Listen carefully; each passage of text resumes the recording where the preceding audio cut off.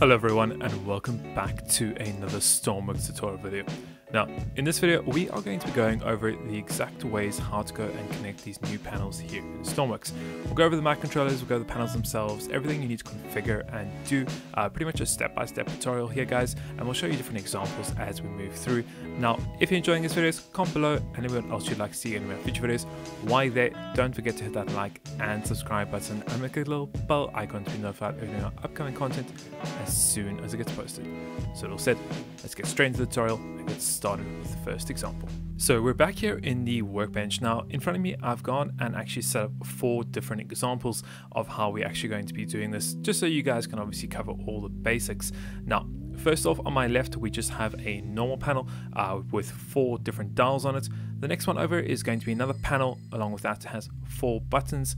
We then move on to another panel which has 2 dials and 2 buttons, and then on the next side we have, for the last example, is going to be 2 panels with buttons and dials on it. Now starting off with the first one obviously, once you've gone and you've placed down your different actual component blocks, you can then decide what you want, whether it be dials, indicators, gauges, and so on and so forth. You can also configure them as we usually do with dials and change what you want. Once you've gone ahead and placed it down, you've obviously decided what you want, for example, fuel, electricity, whatever it is you want to actually display. It's then time to go into your microcontroller. Now, I've already gone ahead and placed one down, it's completely blank. As you can see here, I'm just going to go ahead and edit it. Once we've gone into the screen, and you can see I have nothing on it. Now, because we only want to send something to our gauge, the only thing we need to do is go to our nodes, add in the first composite. The first composite is going to be an output. Once we've got the output, you obviously need to go and add on your 4 numerical values. Now, these can, as I said earlier on, can be electric, that could be battery, that could be fuel, that could be whatever you want. Now, I'm just going to go ahead and just input 1 over here. As you can see here, we've got number, we have input, you can name it what you want. We're going to leave it blank for right now. We're going to move on to the actual logic of this microcontroller itself. As you can see here, we have the input and we have the output. Pretty simple, pretty easy. We need to convert this number into an actual composite signal. Now, to do that, you have 2 options. You can obviously go and use your 32 write, or you can use your regular write. Make sure you go ahead and select number, because that's what we're sending through. So we're going to send that, we're going to drop it down here. You can see here, once we've taken this, we're going to then go send it through to the writer. It's going to then write it to the input, and then we're going to get it connected. So for example, you can see here, it's currently doing on 1 channel. So channel 1, perfect. Once we've done that, make sure you go ahead and update it and save it like I'm doing right now. You then need to come over to your panel itself, choose whichever dial you want that number value to come to. So I'm going to choose the first one, for example, and then make sure that I have the channel as 1. If we had different ones, we would make sure we go back into the microcontroller, come into here, when we put down our second write. So you can see here, I'm just going to go another one over here. And let's say we have another signal coming through, we'd go ahead and select it and make sure we're doing channel 2, for example. And then you can now start adding them on and adding and so on forth.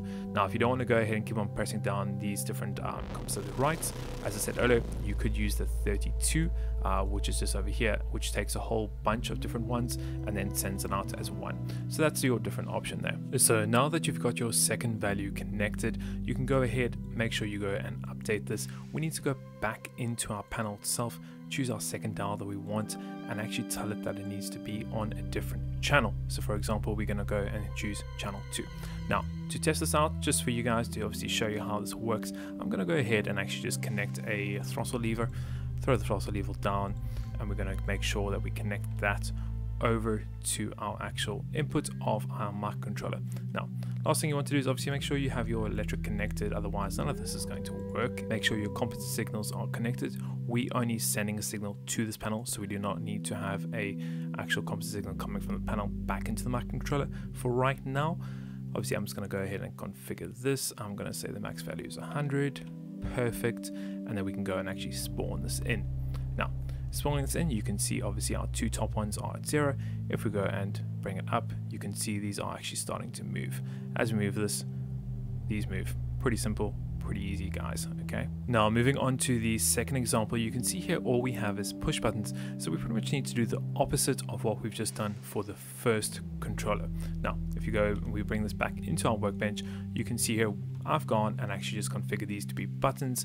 I'm going to go and tell that this obviously first push button on the left is going to be channel 1, the second one is going to be channel 2, the third one down over here is going to be channel 3, and then the last one is going to be channel 4, for example. Now once we've done that, we can then come into our microcontroller. You can see here once again I have a blank one, nothing inside there. Now as earlier we need to go and add on our actual composite. Now the reason is we're changing this from output to input, so obviously we're sending a button from the panel into the microcontroller and from the microcontroller out. So it's now input. We've also need to add our different signals on off, and we're going to say it's going out, and then we can also do another on off, and we're going to say it's going out too. Perfect. Make sure you got the spacing right, great, and then go into the logic. Now you can see here it's pretty much going to be the opposite of what we did earlier. As you can see here, we have our input of a composite signal coming from our panel, and we're going to send it out as 2 outputs. Now once again you go and choose, we're going to choose a read because we're reading the composite signal here, and we're going to take 2 of those, and we're going to say okay, 1 and let's say 2 are they going to be the channels for this. Just go ahead and get them connected up just like that, and then you can go ahead and send them over to the outputs just like that, guys. Very simple, very easy. Just change obviously the channels every single time. Once you've done that, update it. Perfect. Go ahead and connect your logic. You can see here I'm just going to connect that microcontroller right over there, and then for this example I'm just going to go and use some light switches. So let's grab 2 light switches here, and then we'll see obviously when we use different buttons they'll go off at different times. So lastly, go and take your electricity, connect that up, and then let's say we have 1 output there and 2 outputs there. You can go now and spawn that in, and you see if we hold down the first push button, the first light comes on, and if we hold down the second push button, the second light comes on. Moving on to the third example, you can see we have 2 dials and 2 buttons.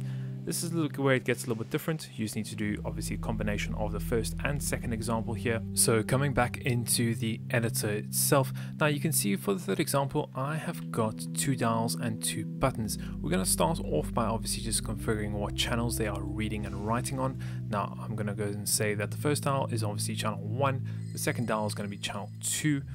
We can then move on to channel 3 for the first button, and then channel 4 for the second button. Now we want to move into the microcontroller itself, but before we do that, I'm just going to go and place down some things to obviously to test this out for you. You can see we've gone and put in a keypad, and I'm going to just go and put down 2 lights at the back, so we can obviously test that both of those things are working, input and output. Now going into the microcontroller, I'm going to go here, open it up here. We need to add our nodes to start with. Now because we're doing a combination of both, we need a composite in and out. So we're going, you can see here we've got an output there, and then we need to start adding in our 2 other nodes, so obviously our number 2s, and then also need our on-off 2s. So we can go here, on-off input, we actually need that to be an output, and we need another output for on and off, and we can now scroll down and let's do numbers input, perfect, and let's do another number input, perfect.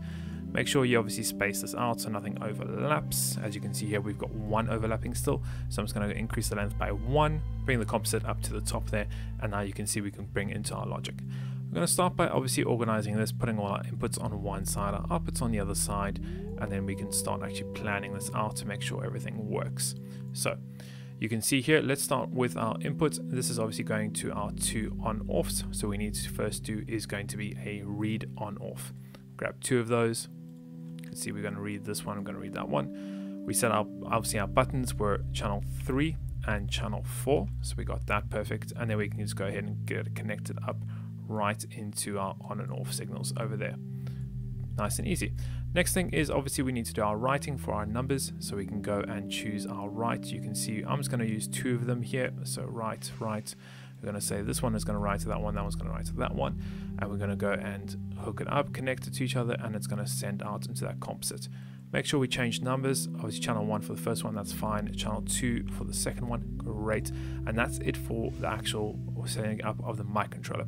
We can go ahead and update that, move back into here and start doing our logic. So you can see here, numbers coming into both of those, outputs coming into, let's grab another light for this example, perfect. coming into there. We also need to do our composite, so you can see from the panel itself coming into the microcontroller, and then out of the microcontroller going into the panel. And then lastly, just make sure we have our electric connected to everything. So make sure we've got that connected, perfect. We can then spawn it in and test it out. So you can see we obviously have nothing on at the moment. Give the first keypad a 1, and you'll see that both the dials turn to 1. If we turn the first push button, first light goes on. If we do the second one, the second light goes on. So let's go and move on to the last example. So coming back into the workbench, for the last example, you guys can see we have 4 dials and 4 buttons. Obviously they are on 2 separate panels. This is where it comes into a little bit different. We obviously need to do a combination of the first 2, plus we need to add a little bit more nodes on here, because these actually don't send nodes from each other, so you can't connect them. For example, you can't connect them through here and into the next node and so on and so forth. This doesn't work like that, unfortunately. Only if you were controlling, for example, a button going into an indicator, then you could do it that way. So to start with, let's go ahead and obviously set up our channels. So we set dials 1, 2, 3, and 4. So let's do that. First one, 1, second one, 2. Great. We'll go to the second panel, dial 3, and let's do dial 4. Perfect. And then same goes with the buttons. Now the buttons, you can use the same numbers if you want to. It's up to you. I'm going to use separate ones right now, so you can see the first button is going to be, let's do 5. The next button is going to be 6. And then moving on to the second panel, we're going to use 7, and we're going to use 8. Nice and easy, guys. Okay, now for this, for example, I'm going to go and use 2 keypads. So let's just go and grab the 2 keypads here, and we're going to use a combination of, let's say, 4 lights. Perfect, nice and easy. We've got that set up. We don't need to do anything else there. We just need to come into the microcontroller. Now, I know I'm probably going to run out of space on this microcontroller, so I'm firstly just going to go over to the properties and make the width 1 wider and 1 higher. So we go into our nodes, sorry. Let's go and create our nodes. We're obviously going to need a composite in and a composite out like we did before. However, the difference comes in here, guys, is that you will need a second input. So you can see here, let's go and grab another composite input, and let's make that in. Perfect. So we now have 2 composite inputs and 1 writing. So that's coming out, and we've got 2 coming in. Unfortunately, as I said, you guys can't link them in between each other, so you have to go ahead and add extra nodes on. And then we can obviously go ahead and start adding on our inputs for different things. So you can see on, off, going out of the microcontroller, and then our numbers coming in. So we'll grab 2 of those. So let's grab 2 numbers, inputs, perfect. And then we'll add another 2 on-offs. How about that? Just for the purpose of this example here. And lastly, I'll make sure we spread everything out. So put our numbers there, and then our on-offs just there. Perfect. So we got a little bit of spare space. We can come into the actual logic here, just separating everything once again, guys. So we've got our 2 number inputs, our 4 outputs there. We have our input composite and our output of the composite there. So we can just add that to the top, and we have our 2 inputs. Great. Now, next thing we need to do is obviously go and make sure that we add our writes. So we're going to be writing numbers over here. So let's add those 2 in there, and we're going to be reading our on-offs. So we want 4 of those. Great. So I'm going to say that this is the first panel coming in. This is the second panel. We're going to get that connected up there. Nice and easy.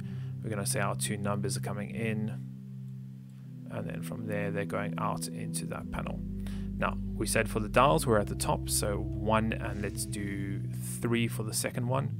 So 1 and then 3. Perfect. Nice and easy. That takes care of the numbers. We then move on to our on-off. You can see that we did, if I'm correct, 5, 6, 7, 8. So we're going to do 5 here, 6 here, 7, and 8. I would probably recommend naming these, saying this is the first block and that's the second block, so you can come back into it here. And let's say this is input 1 block, and the other one is going to input 2 block. That way we know when we're editing in here, you can see now this is the first block and this is going to be the second block that's coming in. Nice and easy. And then lastly, all you need to do is connect the on and off here, just like so. Nice and simple. We can go ahead once again, update that. Make sure we now start connecting all our connectors. So you can see here, This is going to come into the first block. Actually, no, sorry, into the second block. This is going to come into the first block, and then it's going to come out into both of those. Very easy. Next thing we're going to move on to is our numbers. So 1 number, 2 number, and then we have our light switches we can go ahead and connect up here. And then lastly, just make sure you don't forget to do your electronics. Easy, all that done. And you can now spawn this in and test it. So you can see, as soon as we hit the first one, second one, third one, fourth one, and then you also have the numbers. So 1, and this one should be the third one. So let's do a 5 there, and you can see 5. Pretty simple, guys, nice and easy. Obviously you can get into quite a lot of detail and making this as complex as you want. I will bring out a tutorial covering these 7 segments, but as far as buttons and dials goes, this is the basics of what you need to know. So I think we'll go ahead and end today's video over there. Thank you very much for watching. I hope you enjoyed it and found it somewhat entertaining and informative as always, and we'll see you in the next one.